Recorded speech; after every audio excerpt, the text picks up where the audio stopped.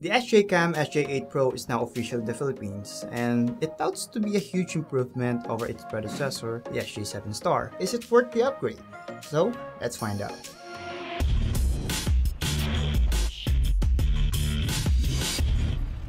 Okay, so before we begin, in case you missed our review video of the SJCAM SJ7 Star, which that was a couple of months ago, I'll just link it down below and also at the end of this video, which you can watch it in a bit. Now, for the SJ8 series, there are actually three models. There's the SJ8 Air, SJ8 Plus, and the SJ8 Pro, which is this device. So to give you a better visualization of the difference of the three, here's a quick chart. Basically, the difference is the types of camera sensors that they're using. The SJ8 Air uses a Panasonic sensor, while the SJ8 Plus has the Sony IMX117. And for the SJ8 Pro is the more powerful Sony IMX377, which sports a few advantages, like shooting videos in 4K resolution up to 60 frames per second. Recording with the SJ8 Pro is a joy, as it features a good video quality with great amounts of sharpness, a decent natural colors and contrast, and a minimal amount of blur. Well, we could have wanted a better dynamic range here, but the overall video output is good enough for both action camera enthusiasts and casual users. It also comes with a plethora of features, such as a slow-mo recording, which converts the video to 1080p 30 FPS, but already in a slow motion version.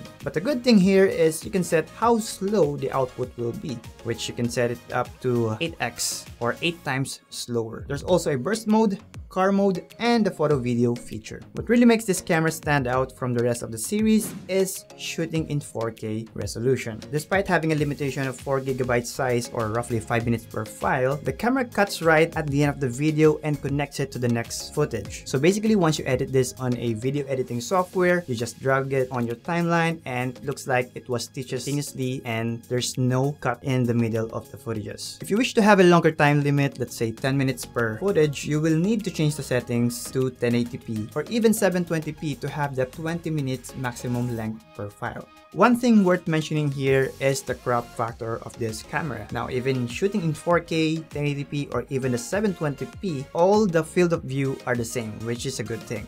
Now, shooting with the highest resolution can give you the highest quality for this device, but if you want to have that longer battery life when shooting long footages, well, 1080p is the best choice. During our time with this device, shooting continuously in 4K videos took us around 50 minutes before it runs out of juice, while 1080p 60 FPS is almost around roughly 2 hours. So during that prolonged period of shooting, we noticed that the body of the camera tends to get warm. Now for the photo outputs, we're quite impressed with the contrast and colors, although the white balance tends to get a bit aggressive. It shifts from time to time, but the sharpness and dynamic range are on point. The navigation is quite the same with the SJ7 series, but there's a button there that lets you switch from a classic UI to SJCAM UI. So basically, the difference of these two is when you set it to SJCAM, all of the text will have icons. And for the classic, it's just a plain white all-text navigation that you can scroll into. But if you have quite a large fingers, you're going to have a hard time pressing the icons. So the classic version is more of, we can say, easy mode, which because it has a larger buttons and text. Now down below, you can see that there's a settings to change the video resolution, settings, and modes. Well, there's also a digital zoom feature which is present on the right side, that is the plus and minus icons. And there's also a gimbal control, which we think is an integration for their gimbal products. Other than that are the usual features such as adjusting the color,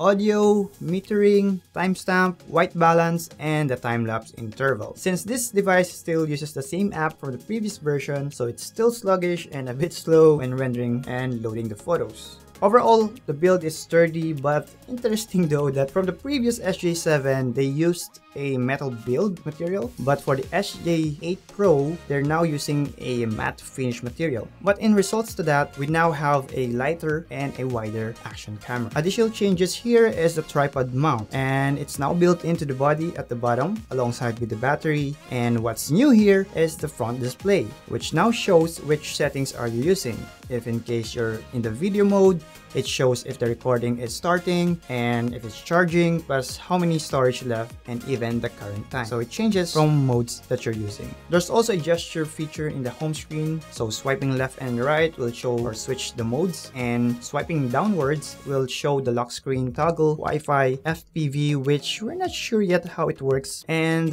one notable feature here is the capability to use external microphone, which in this case, you need to get used to a lot of USB Type-C, since the previous version is using a older USB port. And of course, an action camera will not be complete without any accessories. So here are all the mounts included in the package. So overall, the only issue we encountered during the time with this device is charging. We're not sure if it's only our unit, but since the battery is quite hard to remove compared to the previous, again, SJ7 Star, most of the time we need to adjust the battery. So when we put up the charger and then remove it and boot it up, it just won't open. But then again, it may be just our unit, so the mileage may vary.